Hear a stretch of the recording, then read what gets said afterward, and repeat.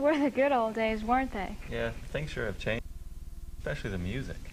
Yeah, Bill Dunbar and Trip Jennings are going to tell us about progressive music's invasion of Augusta. In Augusta. To find the only bands bold enough to play their own progressive music, you must take a ride down to a little-known spot on 8th Street. There you'll find what is affectionately known as the Chinese Laundry. To most, it appears to be a condemned building, but between the heavily painted walls lies the city's stronghold of progressive music. At any odd time, Inspected by 12, the Outlines, and the Crawling Pegs can be found cranking out their distinct brands of rock and roll. Just last Friday, the Outlines and Inspected by 12 played to a party crowd of over 150 people. Rock and roll will never be the same.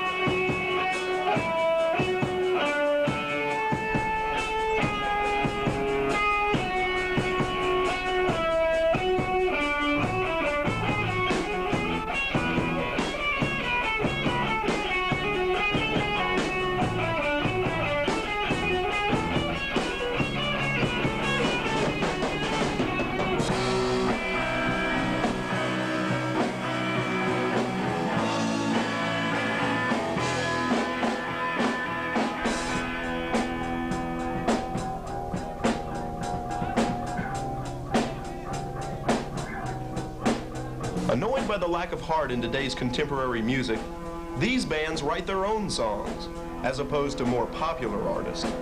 Inspected by 12's bassist, David Bradbury, and lead vocalist, Joe Vignati, explain. We don't think our music's better, we just think that ours is a little truer to form, because Tina's out there to sell some records to show off her legs, and we're just out here having some fun. All these big bands get up on a humongous stage with lights and glitter and make some money. And background singers and dancers and Madonna out there with her choreographed moves, and that's all bullshit. Because what should matter in the end is the music and not glitz and all that, you know, crap that people go for and eat up and pay for. Yeah. Pay a lot of money. I mean, that's not to say, I mean, you can have a show. That's fine, but if they like it. Yeah, they lose track of what's. But who cares about the music? Who cares about the music? Yeah. Nobody. Also, they're not. I mean, people. It's crap. And you get people like, well, while we're on Madonna, and you know what I'm talking about. The people like that who have music written for them to perform. Madonna does not write her music. Cyndi Lauper does not write her music. Tina Turner does. Tina Turner does not write her music. She performs songs people have like given her, and that's not very creative. It's not very creative, and it's not very true to the soul or anything. It's kind of false. While most bands prefer playing in a homier environment, the Chinese Laundry complements their styles of music, and the graffiti on the walls is reminiscent of yesteryear, creating an atmosphere of mystery. But John Brownlee of the Outlines likes the idea of obscurity. I'd like to be doing what we want to do, because I think in the long run, if you really don't sell your soul and stick to your guns and you just keep getting better and better, I think you can keep going at it, you know?